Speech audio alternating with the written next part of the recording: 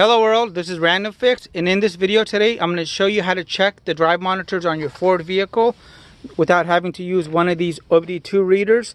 So I'm going to show you what we're looking for and how you can easily tell with the flip of a key if the drive monitors on the vehicle are ready. And this applies to any 1996 and newer Ford vehicles. So let me show you how to go ahead and get this done. And we're going to check the monitors first just so I can show you that everything is ready. Then I'll show you what to check for in case they're not. And again, all you need is your key. I'm going to go ahead and show you that the monitors are ready and the before and after. So find your OBD2 port on your driver's side wheel well area.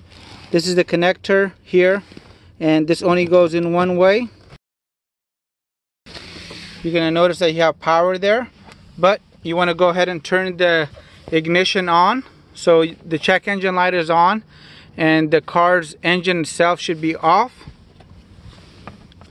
And on my scan tool right here, I'm going to hit IM. This stands for inspection monitors, and these are pretty cool. They run under 30-40 bucks, but you can see all my monitors here are ready. So basically I have everything green, and anything that has an NA or a little dash through there basically doesn't apply. Now I'm going to show you guys what happens when I erase the drive cycle here. And it's going to erase everything and all the data will be lost. So I'm going to confirm yes. And now you can see on my OBD2 reader it's letting me know that their monitors are not set. So if I hit IM monitors again, we're going to see that a bunch of the monitors are not ready, and they actually have an X through there, like the evap, the catalyst, and some of the components. And let me show you guys the difference now. So when you turn your ignition on, before the check engine light would just stay on. Now we're going to go ahead and cycle the key. And wait.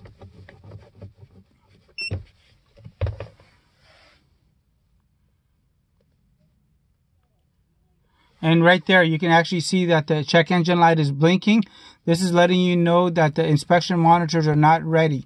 So anytime you're buying a vehicle and you just go ahead and cycle the key, or if you want to check the inspection monitors, put the key in the ignition and start counting. 13, 14, and normally by the 15th second the check engine light is going to start blinking. That's letting you know your inspection monitors are not ready. So if you guys have watched my other videos, you definitely want to figure out why. Use a little scan tool like the one I showed you guys earlier and figure it out, or get a pre-sale inspection. So let me show you that one more time. Turn the ignition on. Find the check engine light right there. Wait 15 seconds. And if you guys actually need to complete your Ford drive cycle monitors, I have a video in the description box below. Whether you have a Ford, a GM, I cover every single make. And also one other thing is there's going to be check engine lights and there is going to be permanent codes. So if you have a 2010 and newer vehicle like a Ford, I'm going to have a video link in the description box below on what a permanent code is and how you can actually reset that, because if you have a permanent code, a regular drive cycle is not going to help you. It's a little bit of more involved process, and this only applies to 2010 vehicles. And this drive monitor check here can be used on any Ford 1996 and newer.